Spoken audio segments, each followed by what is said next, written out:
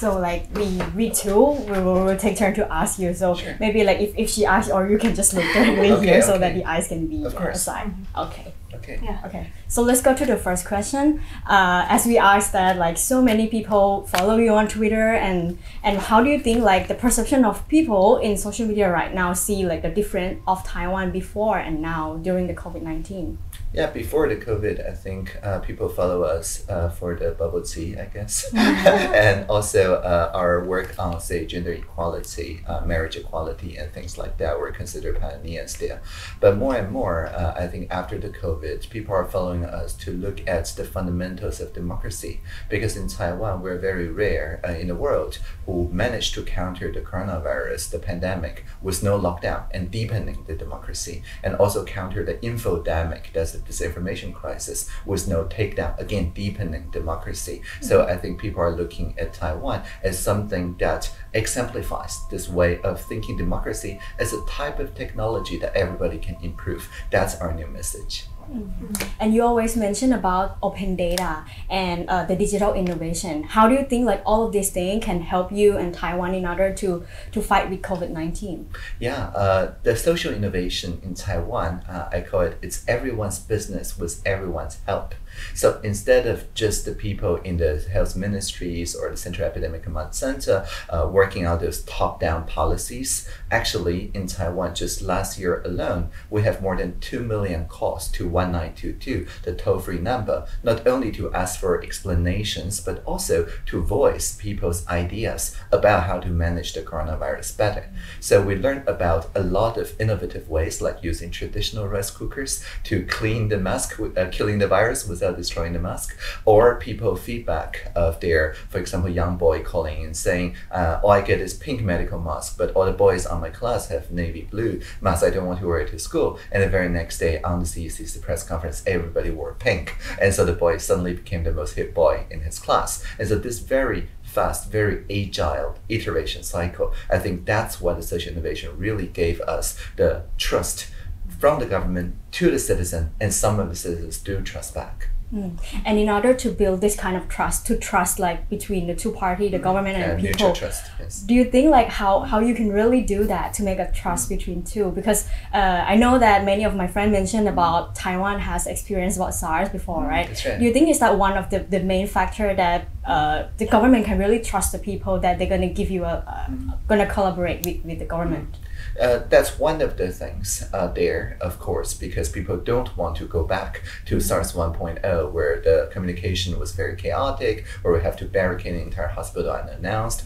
Nobody wants lockdowns and things like that. Of course, that helps because it helps aligning the citizenry and the government public sector toward common values. But also equally important is this idea of broadband as human right. So we know that no matter which corner you are in, even on the top of Taiwan, the highest mountain, you're still guaranteed to have bidirectional broadband. That is to say, not only do the internet reaches everyone, it also listens to everyone so that people can start live streaming. Everybody could be just a YouTuber, a media producer, so that we focus not only on the literacy, which is about understanding the public messages, but also about the competence, the media competence, the digital competence, the data competence that makes everyone a data producer and a media producer that can talk about what they feel and what they experience on the moment, in the here and now, so that everyone else can also listen. That's also very important. So now let's talk about Taiwan Can Help. Do you think like how Taiwan Can Help can really make a collaboration between people and the government? Yeah, Taiwan Can Help is a trending hashtag. And like any hashtag, it's not something that any particular government ministry or any particular minister can claim to be their own. Indeed, the leading website for Taiwan Can Help, taiwancanhelp.us, is not even a government website. It's just a website that's registered by a bunch of YouTubers.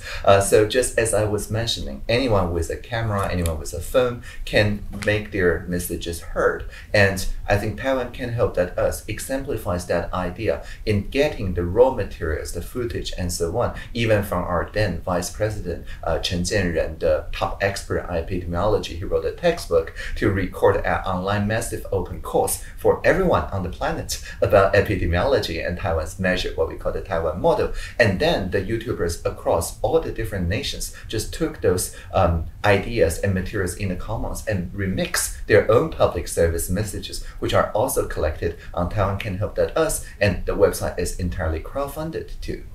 And how do you think like Taiwan Can Help right now can really promote Taiwan and like to be and how about the Taiwan position in the post-COVID-19 world? Yeah, as I mentioned, we think of democracy as something that everyone can improve on. It's not just about getting a vote every 4 years, like 3 bits per person every 4 years.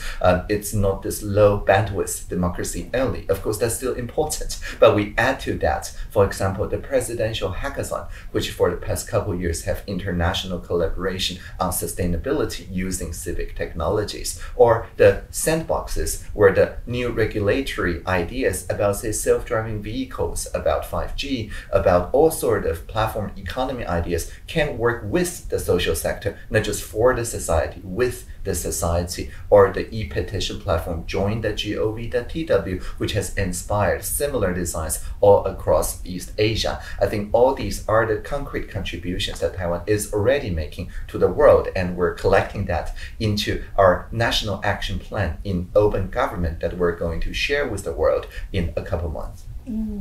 And can you talk a bit about the situation in Taiwan right now? Because I think like from the first to until now, it's COVID-19 is kind of like unstoppable, the situation. And how do you think like in order to fight with COVID-19, but the most important thing is also to sustain the way that you deal with COVID-19 and to make trust among people. And how do you think like you can still sustain that thing until now and in the future? It's not just sustaining, it's regenerative, right? People have renewed interest in public policy because I guess of the cute spoke stock zongchai that motivates even very young people to learn epidemiology. The very cute dog says, wear a mask to protect your own face against your own unwashed hands. Now that's a message that even very young people could understand because it speaks to the very basic fact that the soap, hand sanitizers, and so on are there to protect you against yourself. And so these memes, this internet messages that gets remixed and spreads virally, I think are like inoculations of the mind. Once people get exposed to those ideas, they're much more active citizens. They're no longer just subjects, but they could also participate in contributing their own knowledge, competence, and so on in getting the messages, the right epidemiological messages across. So it's not just about sustainability. This is about co-creation and prosperity in democratic governance. So how do you think Taiwan's role now can lead Taiwan to like which kind of position in the world of post-COVID-19? Yeah, in Taiwan, as I mentioned in the beginning, what we're doing is that we counter the pandemic with no lockdown and counter the infodemic with no takedown. And so we stand as an example that there is no false dilemma or trade-off between human right and social democracy on one side, and the counter-pandemic and economic growth on the other. Too often, before the vaccine gets rolled out to people, too often many jurisdictions thought that they have to choose one or the other. But Taiwan, we not only have record number of people returning to Taiwan, but also international citizens who didn't have a residence or citizenship in Taiwan who applied to the Taiwan Gold Card or through other kind of entrepreneurship visa and so on to choose to stay in Taiwan, to be also Taiwanese and enjoy not only the healthcare, but also the co-creation of democracy and innovation. So I think this is the message from Taiwan to the world, in that if you do democracy well, if you listen and trust the citizens, you don't have to make false zero-sum trade-offs. You have anything to add?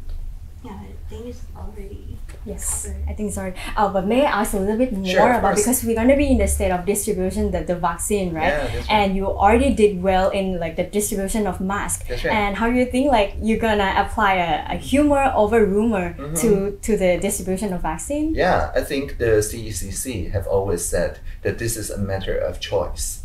And so people can choose which vendors, whether they prefer a domestic vendor or a international vendor. Across the international choices, which particular land do they prefer? Now, to respect citizens' preferences while managing the logistics calls for a lot of digital public infrastructure to support it. So again, we would use the very advanced digitized national health insurance system so that everyone with an IC card, which is universal coverage to not only citizens but also residents, can register such a choice to the system in the NHIA, much like you can choose to pre-order your mask or collect one from the pharmacies or even save that and dedicate it to the international community, all from the very simple NHI app. So stay tuned and download the NHI app.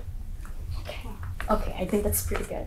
Okay, that's it then. Thank you. Well, Yes, thank you. that's Very it. good Thank you questions. so much. Live Yeah. long and prosper. Bye. Okay, so Yeah. So, let's do you have anything to add on?